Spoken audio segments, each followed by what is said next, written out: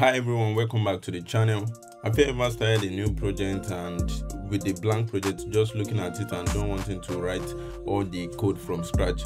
Yeah, so in today's video, we'll just be playing around GitHub Copilot and building a project from scratch, writing little to no code, but just using smart prompts, prompt engineering basically. So it will be a simple mobile app with camera access, Google ML Kit for face detection, and a mock-up Spotify playlist. So I'll be using Flutter for the case study because that's my expertise. So you can use any other language, just the prompt. Just change the prompt to the language specification. So we'll go step by step through the prompt, and I will share the prompt as well. Note that this is just for educational purposes only. In redevelopment, make sure that you always review Copilot suggestion, test thoroughly, and also add your own security checks because AI is just a tool and not a replacement.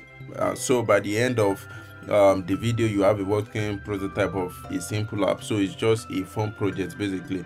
So if you want more tutorial like this, I mean about setting up GitHub Copilot, having the pro plan, and also some productive hacks and all, comment Copilot course below. And if the comments reach 50, I'm going to create a course about GitHub Copilot and everything that has to do with GitHub Copilot and how you can make use of all the models that are available, and also how to increase your productivity as a developer and also as someone that is enthusiastic about technology. So without further ado, let's dive straight in. So make sure you subscribe to this channel, make sure you like the video, and also drop an honest comment. And without further ado, let's dive straight into the video.